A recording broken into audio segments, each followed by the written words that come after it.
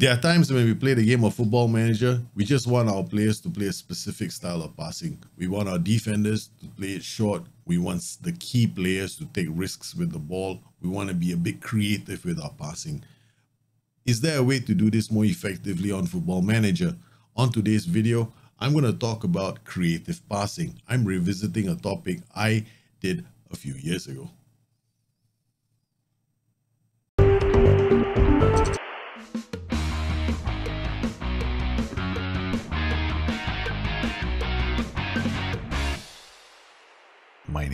My name is Daljit. Welcome to the show. Welcome to the channel where you'll find tips, tricks, hacks, guides for the game Football Manager. You also find me streaming on Daljit's Moments. That's another YouTube channel 3 times a week, Mondays, Wednesdays, and Fridays. You can pop in, ask me anything you want. We can always change the save around if you need help with the tactic. And on Wednesdays, I do Bring Your Tactics. That's streamed on Daljit's Moments. You can bring your tactics as well, and we'll give it a go and see what we can do with that tactic. On Tuesdays, you'll find me doing public drafts. Yes, there's a form of football where we get to play against each other. And if you fancy that, join me on Twitch. Yes, I do stream on Twitch too. A couple of years ago, 2016, I did a video called Creative Passing. Essentially, it's about how you can do all kinds of wonderful things with passing instructions in the game. I find that quite a number of people out there, they tend to be pretty locked into a certain style of play. And then when they see some of my videos, they go like, how is it possible for you to keep the ball so well? And how did you manage to trigger that quick transition just by that one player making those kind of passes?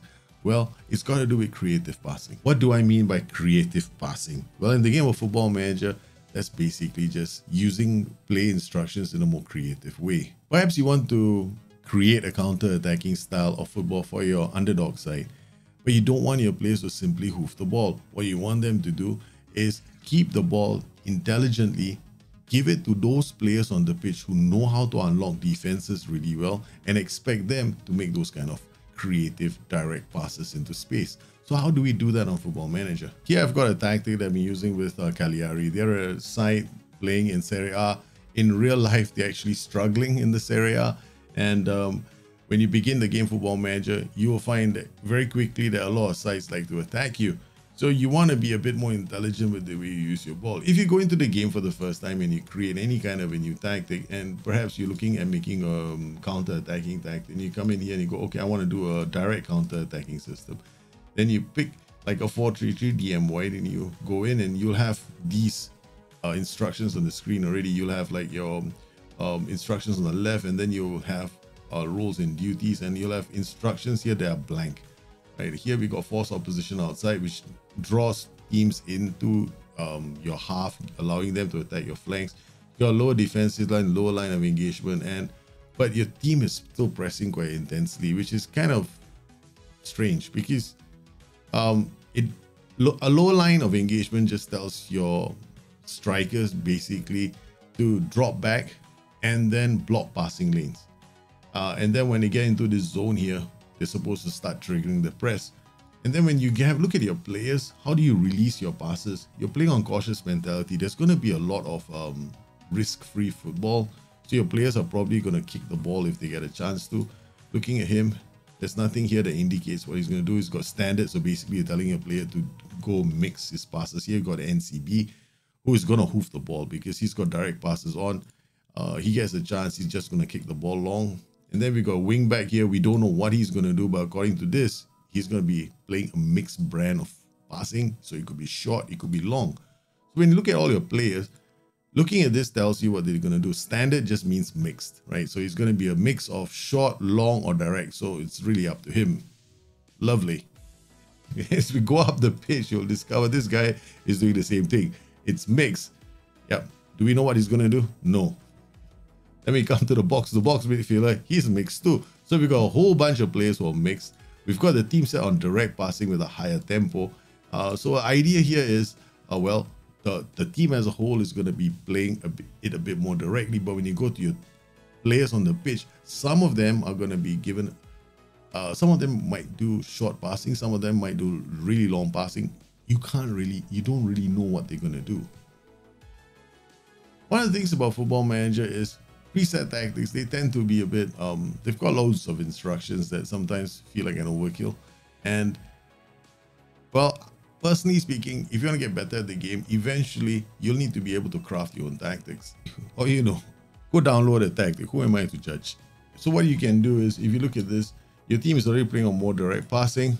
What you can do is you can come in here, click on this green bar, and then you see the OK button is ready for you to click. Once you hit OK, you see a play instruction that says you've told him to adopt a shorter passing game and primarily retain the ball with a patient approach. You do the same thing with other roles, and you see this thing light up. Go to Anchorman, do the same thing. Now what we've got is a whole bunch of players that have been told to pass it shorter, except for roles that are hard-coded to pass a certain way. The no-nonsense centre-back is hard-coded to kick the ball long.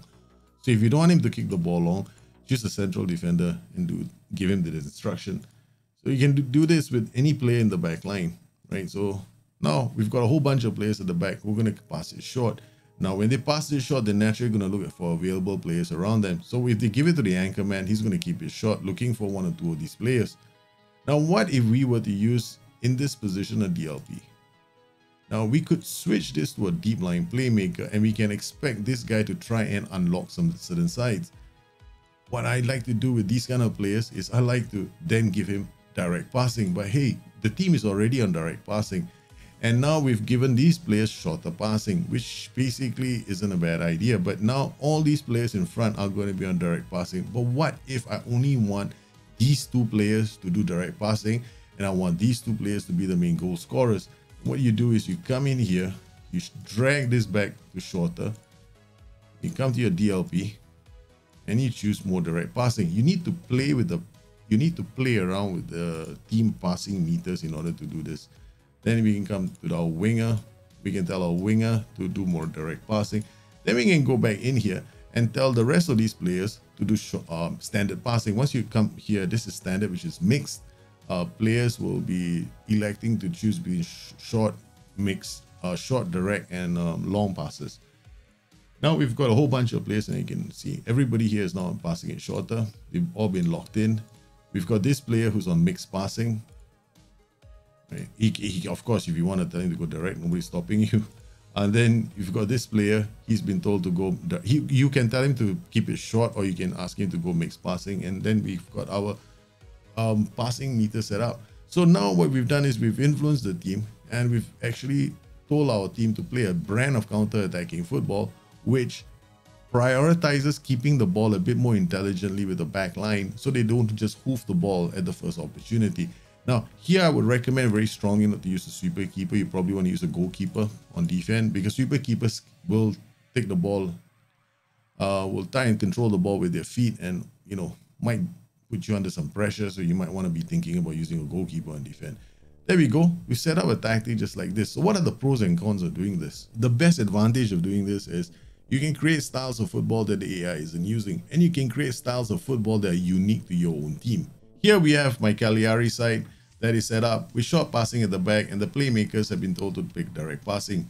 So now as the ball moves around, the players are not hoofing the ball simply. And as we get back to our DLF, now our deep line playmaker has the ball. He looks for the opportunity and passes it immediately to the inside forward.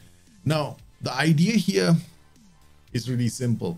The idea is to try to get the better passes in your team, playing those kind of raking passes across the pitch to unlock certain sides. It's an interesting way of playing the game, and you can get quite imaginative with the way you set things up. Here I've got a 4-2-3-1. We've got pass it shorter set for my wingback. My ball playing defender is going to take more risk, so I can expect him to play the direct pass occasionally. The central defender is not being told to play it short, but here we've got pass it shorter. The whole team is set to shorter passing. But once we get to midfield, I've got a DLP on direct passes. I got a box-to-box midfielder on direct passes. I also got an inverted winger on direct passes. The AP is simply going to play with take more risk, so I can expect him occasionally to play mixed passes. The DLF is playing shorter passing. The inside forward has been told to play shorter passing. Here I have a tactic with several players with different kinds of instructions. So we can create a 4-3-1-2. A 4-3-1-2 set around counter-attacking football. In the center, we can put an attacking midfielder on attack. We can find a guy who's really tall and set him to be a target man. Of course, we don't have that currently in the game, but we can set this guy up in the middle. I'll put a really tall player here. We can then edit these instructions, tell them to go direct, right, cross from deep, cross towards the center, and over here, same instructions, more direct, cross from deep. Okay, we can even add take more risks. Take more risks is essentially telling a player to play a few more balls into space, take a few more chances with the passing. It's basically another way of saying pass into space. So we've got these two guys doing what I used to love saying, ICBM passes. These passes are going to be long from the back. You can even play this as a target forward, set this guy up as a poacher, and you can even do this. So he's got a target forward to pass to, and this guy hooves the ball from the back. We got these two guys playing it short. We can tell this central midfielder as well to keep the ball short. And then we can have a setup here where the ball is being circulated wide through the fullbacks as often as we can. So the Mazzala is going to support the half space. The Carrillo is going to support the half space. The fullback is always going to look inside because that's the way the role is designed. Then we can set the team to play it shorter, tempo to be a lot higher. We don't have to play our defense. We can hit the early cross pass into space. And in transition, we can regroup, counter.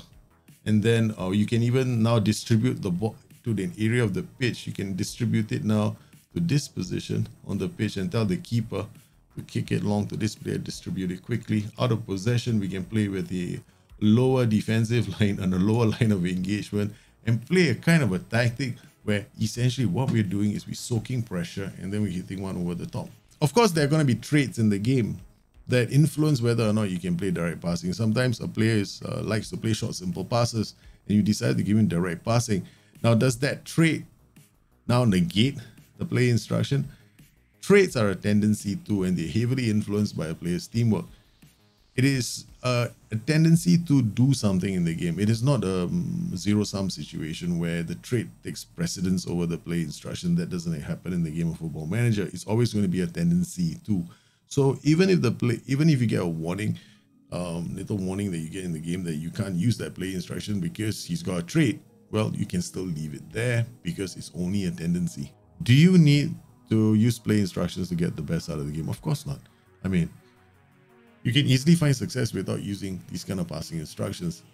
I'm suggesting this as a possible solution if you have a situation in your tactical setup where you find certain players just hoofing the ball mindlessly. Consider using these kind of passing instructions. It could help. Well, I hope you enjoyed today's video and found it useful. If you have any questions, you know where to find me. I hope you guys stay safe, stay healthy. I'll see you again soon. Bye-bye.